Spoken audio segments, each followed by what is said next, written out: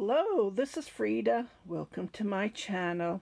For today's video tutorial, I'm going to talk about top-down sweaters, cardigans. Mostly I knit shrugs, bridal shrugs, and cardigans. And if I start with a Bolero, a shrug.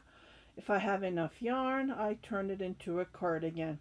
And mostly on my Etsy shop, I do get custom bridal shrugs, which I did. Just to point out, this video is for Benzi, I think her name was Benzi Craig. She lives in Denmark. On my live stream, she asked if I can do a video, a top-down video for extra small. She's an extra small size. Okay, so I do have a couple of tutorials, but I'm just going to give you the numbers. I think your name was Benzi. I haven't memorized it, but yeah. You said you were extra large. Okay, it depends on if you want to make a V-neck. Okay, and I do have tutorials. I will try to put the links below, or you can go to my video and then type down top down or princess shrug, I think I wrote down. And yeah, okay, for I do have a tutorial on how to knit this. I start with casting on 6 or 8 chain, and I start doing half, and I pick up stitches and I do the half. And I just love this method, so I don't have to go back and pick up stitches to finish the shrug. This way, when I'm finished, I'm finished. And I do my cardigans, my shrugs, since 2016, I believe, seamless, no sewing involved. So I really like that method, but that takes me more time to knit it up, just to point out. Okay, so I'm going to give you some numbers, and okay, here it is. Okay, for okay, the yarn, this yarn will work with Angora rabbit yarn, pure Angora rabbit yarn, or this yarn that I bought. This yarn I bought it from Ebru. I will put her link below. And then she mixed it this, just to show you. This is how it looks like. It's a giant cake. So it's like 400 gram. And then I joined it with a single eyelash yarn. I used to buy them like a brand name, and that I don't want to pay for brand name, so I'm buying these from Cone. It comes for a reasonable price.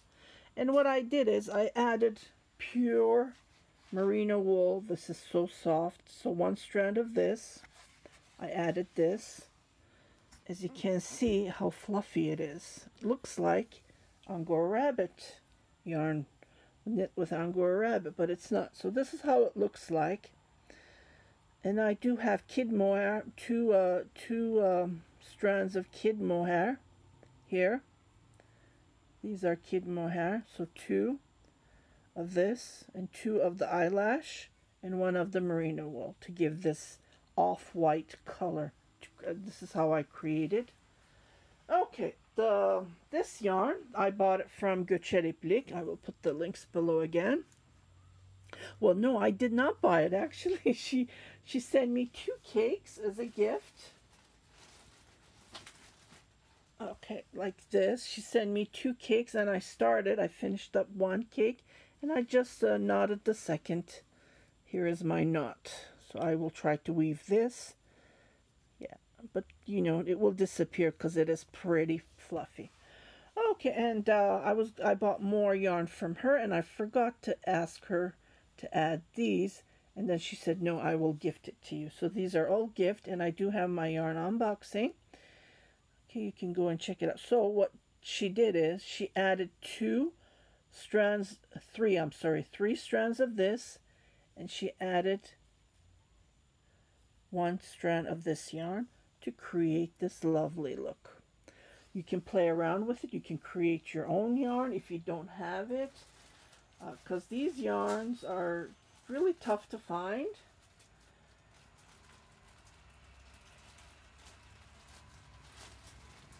But I'm sure you can find them in your area. Okay, so, or if you need yarn, just message me. I will hook you up. Okay, so this is a crew neck. This is a V-neck. Oh, you can't even see. Look how the camera's here. It's way better. That's a V-neck. Isn't this odd? Look, just this color just. Okay. For Benzi, here is what you need to do. You need to cast on. If you are going to be doing a crew neck, okay, that's a different story. I start from the top down, and a crew neck. Here it is. So 16 for the back, and there's 1 stitches on the corners that we do our increase, and I do have several tutorials on how to start it. And then 10 for the front, 7 for the shoulder, and 16 for the back, so it's a total of 54. This is for extra small. You can, if you are extra small, if you are extra small, if you are a small size, this is what you need. And what you do is you continue knitting until 7 inches. But don't forget, I do my short rows, and I do have a tutorial for that. I will put the link below, or I can only add 2 videos at the end of this video. What you do is you click it, or what you can do is you can go into my videos and try to type down short row and the pink shrug. I did a pink, I believe it was a pink shrug. I did a tutorial. Okay, so what I did on this one, I know it's really tough for you to see. Instead of doing 1 stitch and then doing increases on the 2 sides, what I did is I did 2 stitches. Here you can see it. Yeah, it is clear enough that you can see it. See, 2 stitches here. 2 stitches. The back, you can't see anything, but 2, you can see the 2 stitches. On this one, because it is a 2 extra large, I only worked with 1, so I did 1 stitch. I did 1 increase from the front, just before the stitch, and 1 stitch on this. So I will show you how to do that. But other than that, you just, here, I don't do my button holes because, you know, with the buttons it's really hard to button up on a shrug like this because it's so fluffy. But on this one I did. I'm gonna put big buttons just to try it out and see.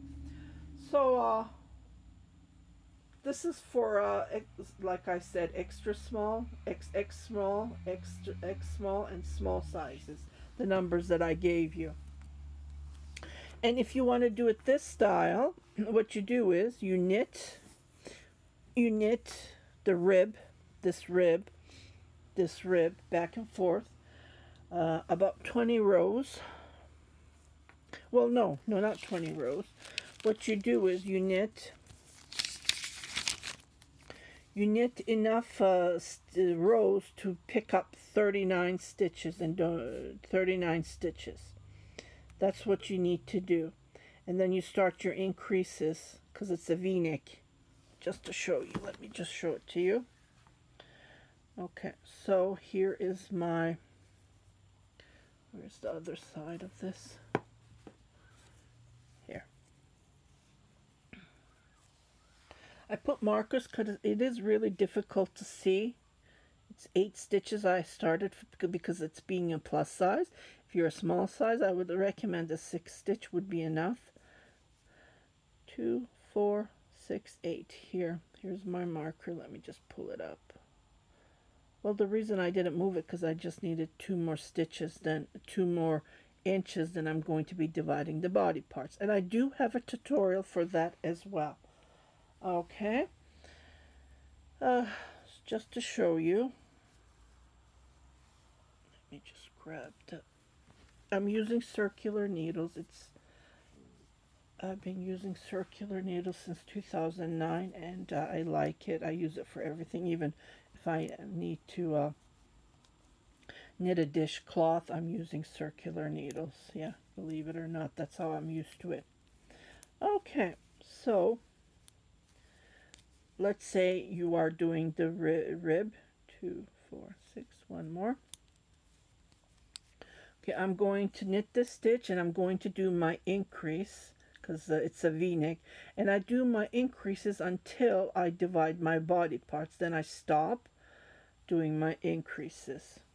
Okay, this is how I do my increase, and I just knit all the way until I come where the marker is, and I will show you how to do the increases. Again, for extra small, XX small, I knit about 6.5 inches long before I divide my body parts.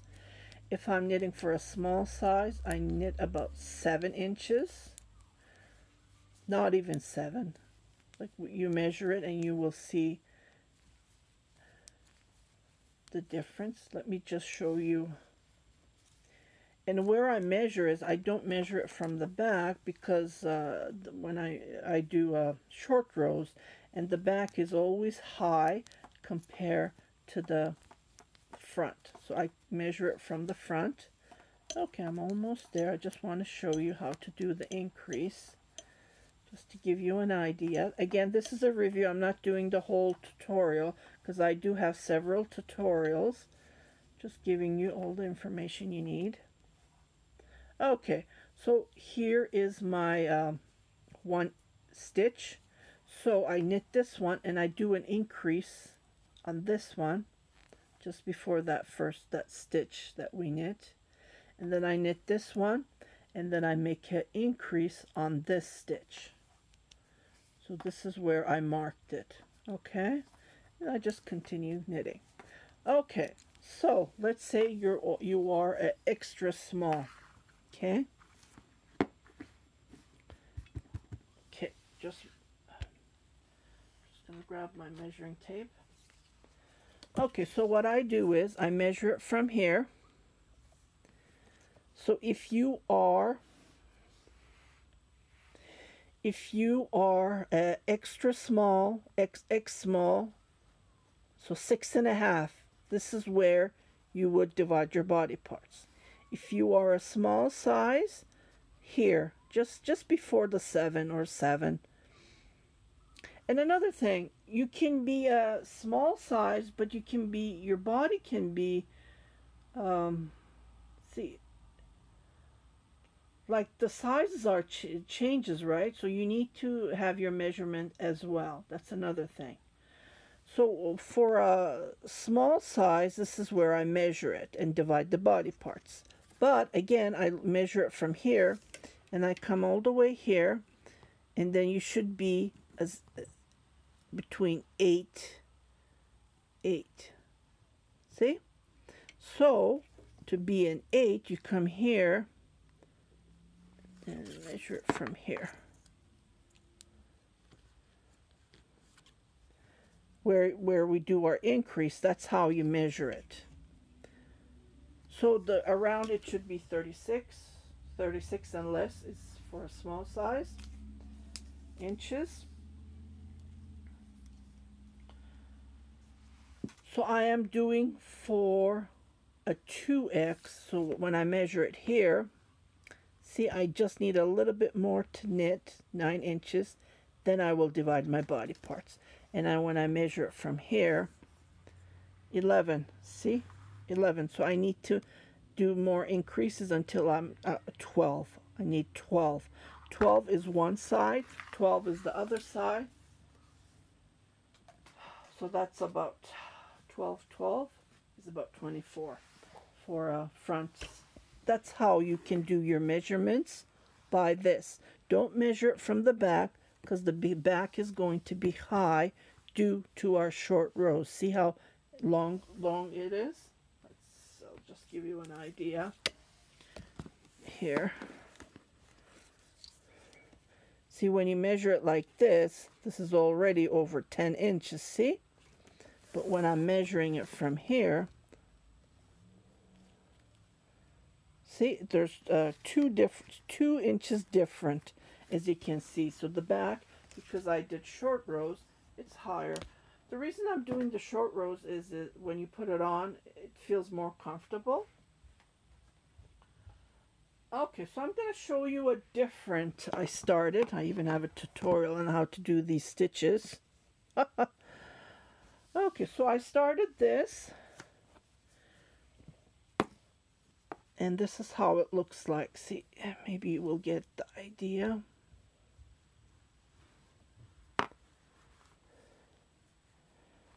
See how the short rows gives it high? See, the length is same when you look at it here. Here, the back and the front is same because I did the short rows. See how it looks like? And when you wear it, it will be more comfortable. Okay, so the numbers that I gave you was for extra small, small, XX small. So let's come to the medium size. Okay, my this isn't dirty. It's just the ink got smooshed everywhere, as you can see here. Okay, so for a medium, for a V-neck, what I did is I cast on 50. Well, you need to knit the rib and then pick up, like the rib, I mean knit 1 purl, knit one purl, and then you need to pick up 50 stitches. And this is how you divide the body parts. For the small size, I didn't, on the V-neck, I didn't, what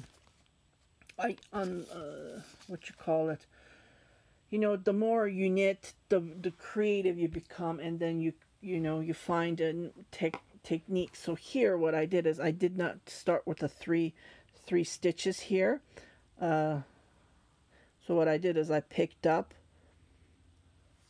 So don't pick up 3 stitches for the front. Pick up 10. So just ignore these. So get rid of the 6. So you need to cast on about 44 stitches. Don't, then when you increase, you will give this, it will give this nice V look. Because on my previous, I don't have a shrug to show you, because I sell them and then I ship them right away. I knit them and I ship them. So I only have these that I'm working on. So I don't do the 3 stitches. What I do is I do my increase and then I continue on. I hope you understand what I'm trying to say. So instead of doing 50 stitches, picking up 50 stitches, pick up 46. So get rid of these, delete these 3 stitches. Don't. So when you do your increases, you will continue. And then it gives you this nice V. That's what I'm trying to say. If I do my 3 stitches, I notice that it gets bulky. And we don't want this.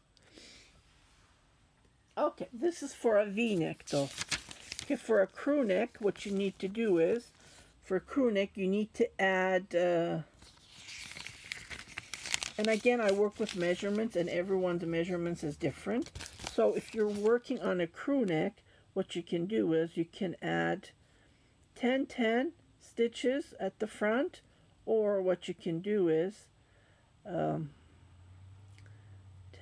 20, maybe 25 total at the front. And don't forget the rib. You need to knit the rib like this, just to show you. Looks way better on the burgundy. It's hard for you to see, but on this one, you get the idea, right? First, I knitted this this part, the collar area, and then I started knitting the increases, and after that I started knitting the short rows. So knit as if you're doing a crew neck, and then add these stitches as well if you're doing 1 knit 1 purl.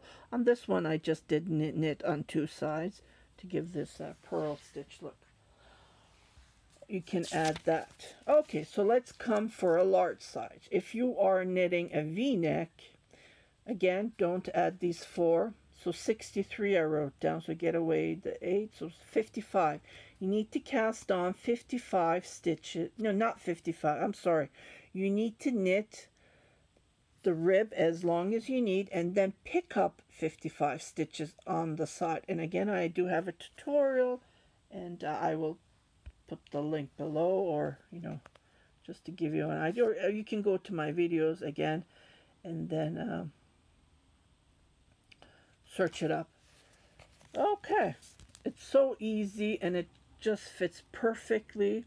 And again, these are seamless. I do it around and around the sleeves, and no sewing involved. And I do show you how not to have the underarm a hole, pick up stitches.